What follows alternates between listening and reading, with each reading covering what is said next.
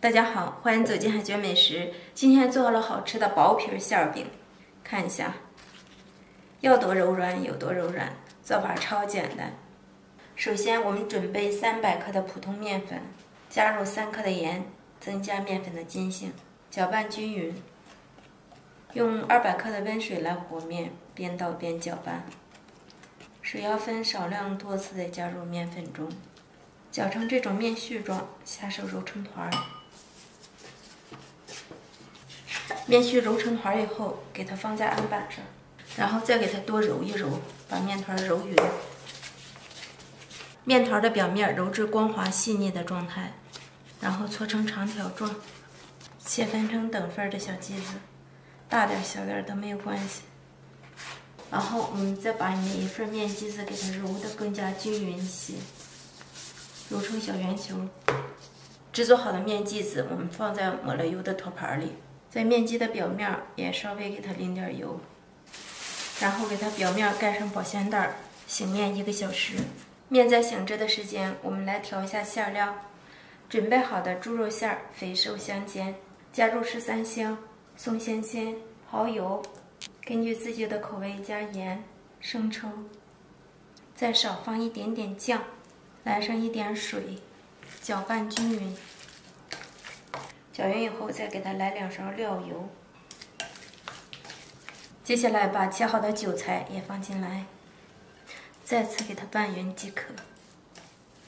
取出醒制好的面剂子，直接给它压扁。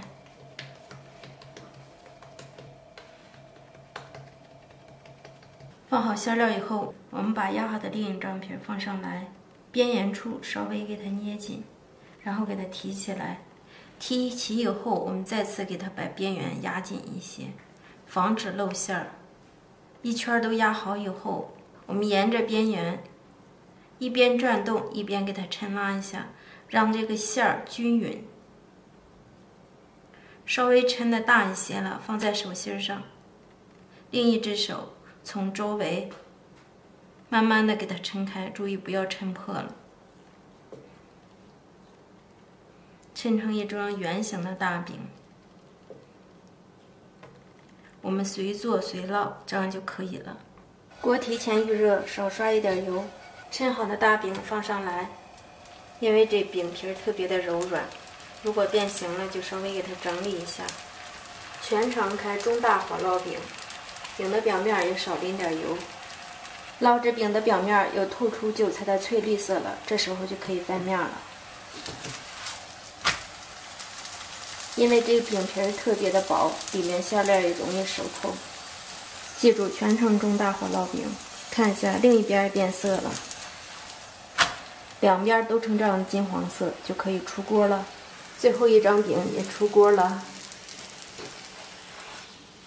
家人们看一下，300克的面粉，我做了7张饼，每张饼都透明，特别的柔软。如果您喜欢吃馅饼，不会做的可以试试这个方法哟。海娟谢谢您的观看，咱们下期见。